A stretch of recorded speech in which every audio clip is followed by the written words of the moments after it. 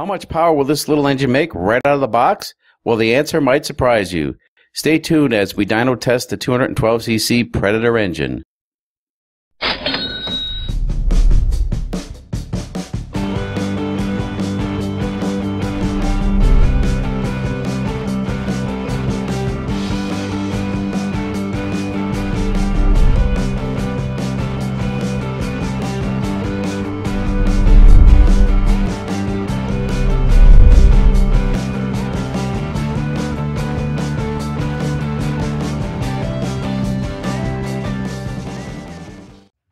Okay, let's take a look at what it says on the box. Nothing here, just a bunch of stuff. And nothing here, it doesn't say anything about horsepower. It seems the only place you'll find out how much horsepower this engine makes is on the coupon, because it doesn't say anything on the box. According to the coupon, the engine's good for 6.5 horsepower, which is kind of what I expected.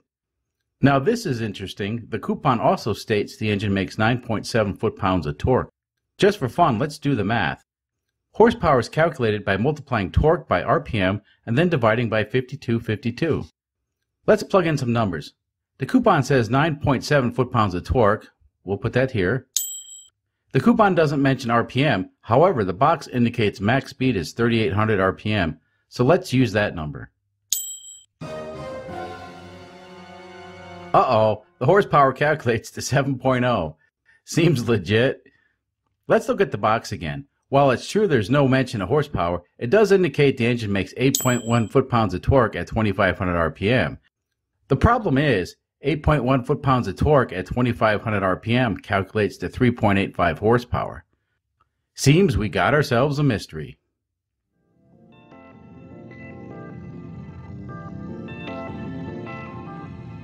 Today we'll be using the Prony dyno. This type of dynometer has been around for just about 200 years. They were originally used for measuring the power of steam engines and farm animals, or something like that. Hey, who writes this stuff? Anyway, just about any modern dyno can be traced back to the Prony dyno. Prony dynos are simple and accurate, but are considered somewhat brutal. This modern Prony dyno uses a low inertia disc brake rotor and hydraulic caliper to apply resistance to the engine. When activated, the caliper will clamp down on the brake rotor, and the energy is then transferred through a series of linkages and finally dumped across the load cell. High-speed data acquisition equipment is used to record the stress across the load cell, and then we can accurately measure the torque the engine develops.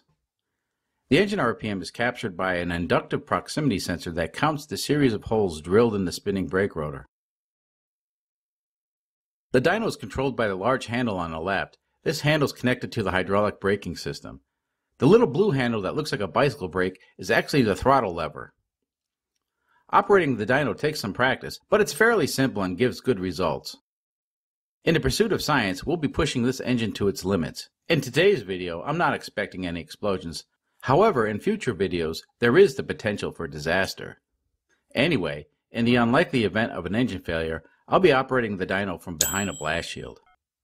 For safety reasons, the fuel tank was removed and we'll be using a remote fuel reservoir.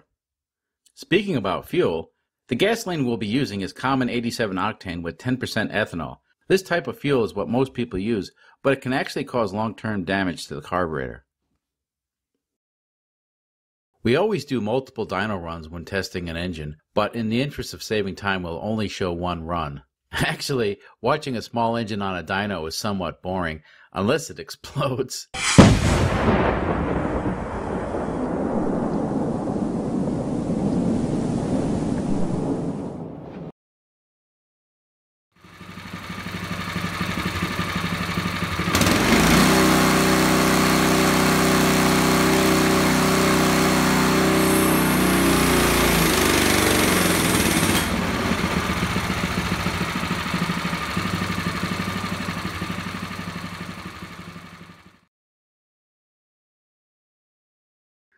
After multiple dyno tests, the brake system seems fine and not too hot. Alright, it's time to look at some data. Over on the right side of the chart we can see some wacky stuff going on. Keep in mind this engine's operating under a governor and it takes time for the throttle to react to the load, but I also think something else is going on. Let's go ahead and take a closer look at the throttle linkage. On closer inspection, it appears the throttle linkage is binding or the governor is not properly adjusted. Now let's take a look at the throttle when the dyno load is applied.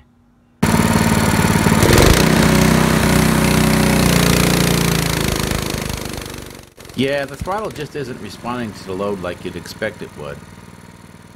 Anyway, this video is about the performance of a box stock engine. Perhaps what we're seeing is normal for the engine. Overall, I think it's a minor issue. Well, the good news is the engine delivers a bit more than the advertised horsepower. We were able to record 6.65 horsepower at around 3,200 RPM. Of course, this is even with the minor issue in the governor. Not too shabby. Peak torque was recorded at around 2,500 RPM, and we show a very nice 11.79 foot-pounds of torque. Again, not too bad. So what did we learn from this video? Well, the engine's affordable at $99. We've confirmed that it makes 6.5 horsepower. It has some minor flaws, but no big deal. Looks real good in a bikini. And the engine's upgradable, and we'll get to that in a moment.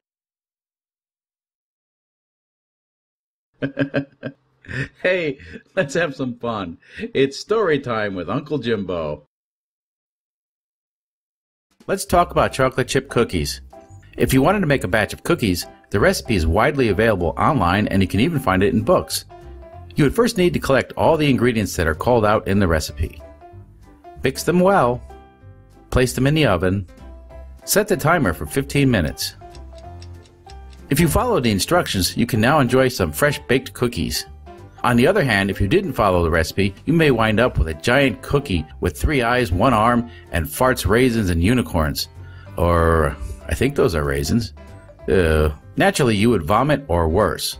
This guy would yell at you. This girl would yell at you. And you would be a sad little boy. Well, that's a bizarre story, but the point is there's a recipe for making cookies and there's also a recipe for making more power. But just like the cookies, if you don't follow the recipe, you'll be very disappointed. Here are the ingredients for making more power. In the next video, we will take all these parts and build a stage 1 engine and test it on the dyno.